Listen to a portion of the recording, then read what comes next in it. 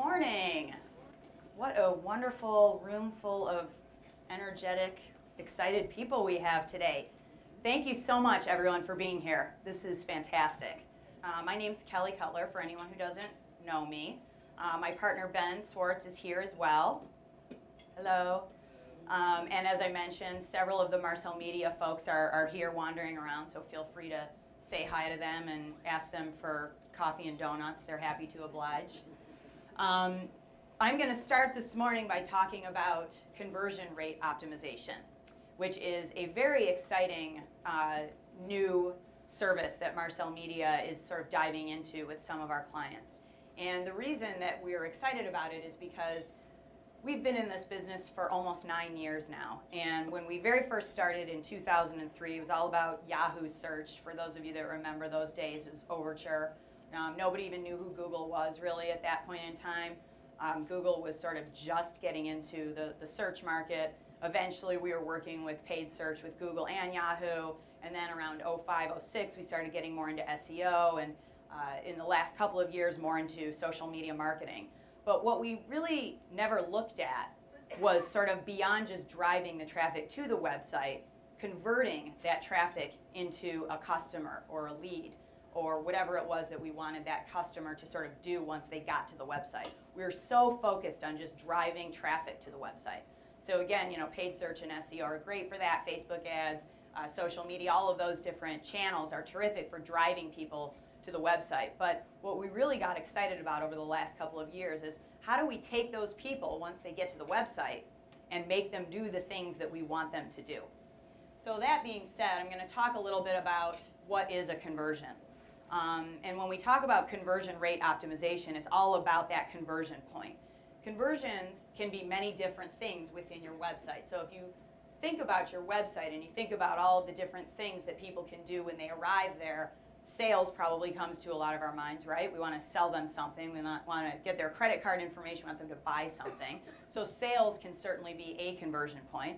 But for a lot of us, it's not. It's not always a sale. It's other things. Do I want to build my newsletter database? Do I want to get people to download a white paper that we've written? Do I want people to watch a YouTube video or participate in some other multimedia like photos or different things that I've got posted on my website? Do I want people to retweet my content if they're using Twitter?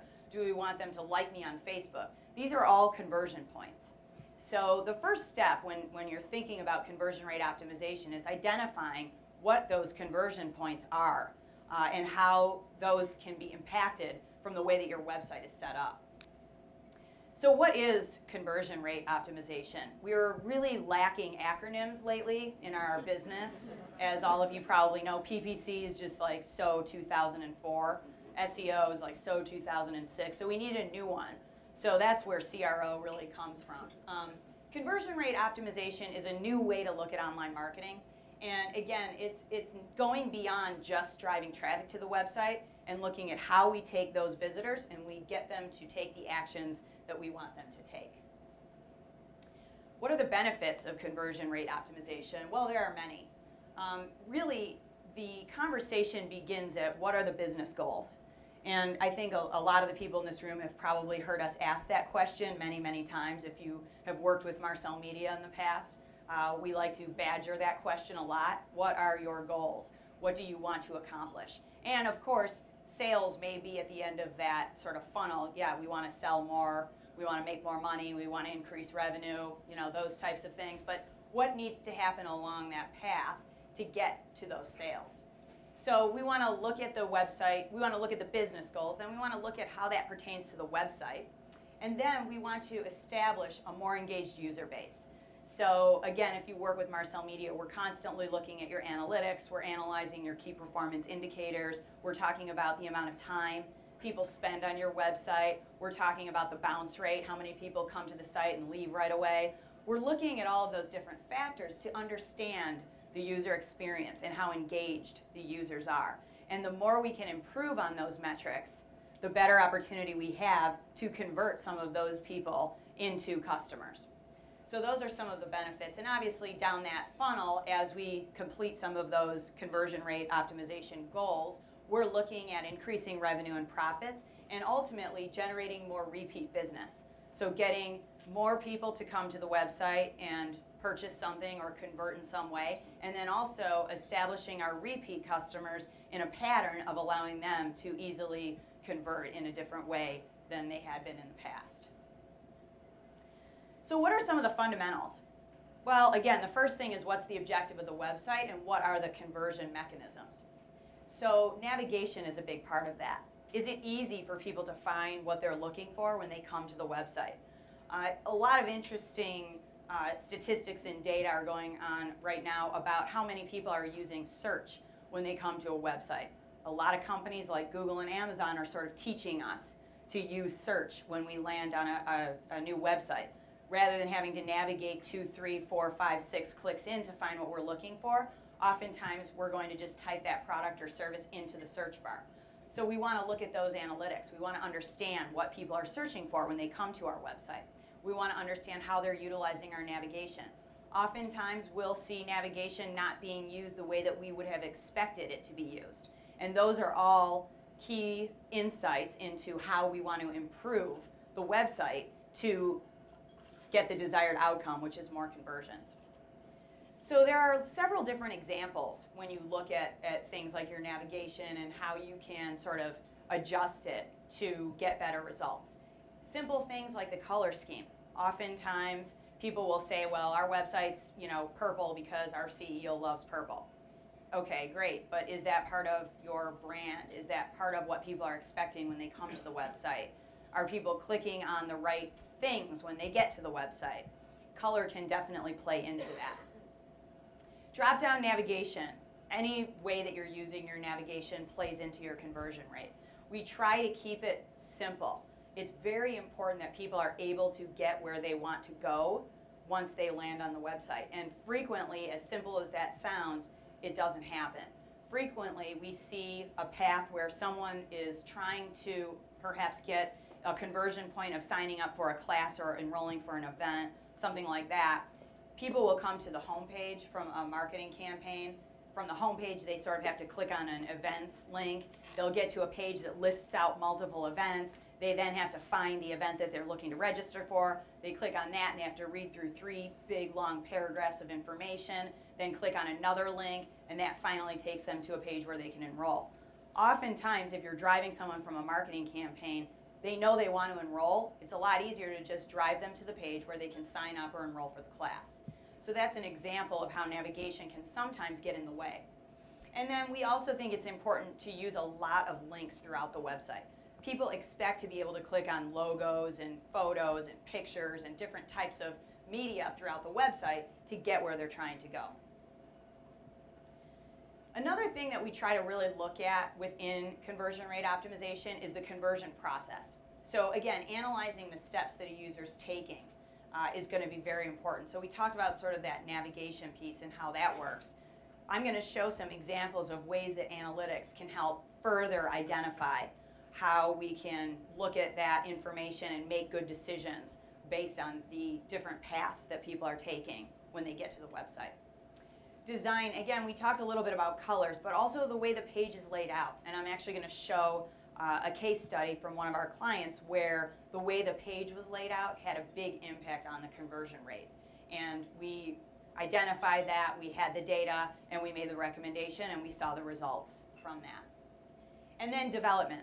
So the IT guys in the room do have a part in this conversion rate optimization piece. If the site won't load quickly, if it loads very slowly, what are most people going to do? Leave. Exactly. Our patience level, I think, has gone down with the advent of the internet, and I think that it will continue to go in that direction. I think that people just want to be able to access the information they're looking for quickly. So if the site's not loading quickly because there are tons of images or different things that are slowing it down, we're going to lose people. So site speed and page load speed can definitely negatively impact your conversion rate optimization strategy. So landing page optimization is a key part of conversion rate optimization.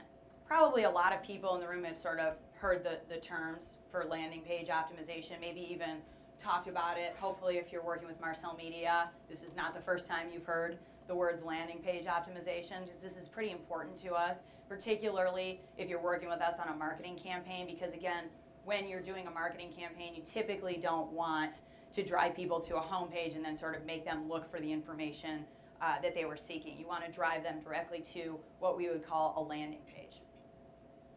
Landing pages are important for marketing campaigns, which would include anything like paid search, email, social media, display, SEO, anything, again, where you're utilizing something very specific to drive people into the website. You want to give them that information when they get there. So with landing page optimization, we focus on some key areas. We look at messaging and call to action first. Call to action is really important. We have seen very significant increases in results when we've made very, very small changes. Things like call now, or email us today, or start now, sign up now, contact us today. Those types of things are very different than give us a try, or click here for more information, more passive types of language are typically not going to see as many conversions as a little bit more urgency. And there are ways to do it with conversion rate optimization that are subtle. So if you're worried about having blue light special type of language on your website and worried about sort of the cheesy factor there, there are ways to do this that are not as blue light special sounding, but still can give that sense of urgency to get people to act. And of course, this depends on, again, what that conversion is that you're looking for. So if you're selling something, that's different than if you're enrolling for a class or if you're downloading a white paper. And the call to action should match what that conversion point is. We also look at copy structure and layout. This is very important, and I think a lot of people don't focus on this. I know that writing content for the web is something that a lot of people in the room here are either doing on a regular basis or focused on or losing sleep at night about, right? This is a big, big area for all marketers that are interested in their website. How do we get the most content on the site that's good, that's compelling, that's interesting, that people will engage with? It has to be set up and formatted properly. People don't want to read big, long paragraphs of text when they're on the web. They really want to give it to me fast, give it to me straight, let me look through bullet points, let me click on things, show me some pictures, break up the text a little bit. Very, very important that writing for the web is treated as it should be, which is writing for the web, not for print, not for brochures, not for other types of media where people are maybe in a different sort of behavior pattern. So we look at that as well when it comes to landing pages. Offers and promotions, dynamic content. Are we feeding people the information that they're looking for as they go through the process of the sales or the conversion that we're looking for them to do? Are we feeding them with the right information as they go through that path? Is it trustworthy? Are they on a site that they can trust? What have we done to ensure that this experience is safe? So things like trust seals are helpful. Using secure networks for sales, obviously, is important. Identifying with your customers to make them feel that they are in a secure environment is important as well. And then emphasizing the benefits. So a lot of people are very focused on just price when it comes to landing pages and promoting things on the web. We think it's also very important to look at emphasizing those benefits that you are providing. Why should I care about this product or this service? Well, it's because we've been doing this for a long time. We have subject matter experts. We have information that's valuable. We will be engaged with you through the long haul. We have customer service people that will be available to work with you. Whatever those different benefits are, your salespeople are probably talking about those when they're out meeting with customers, but a lot of times we're forgetting to utilize that on the web as well.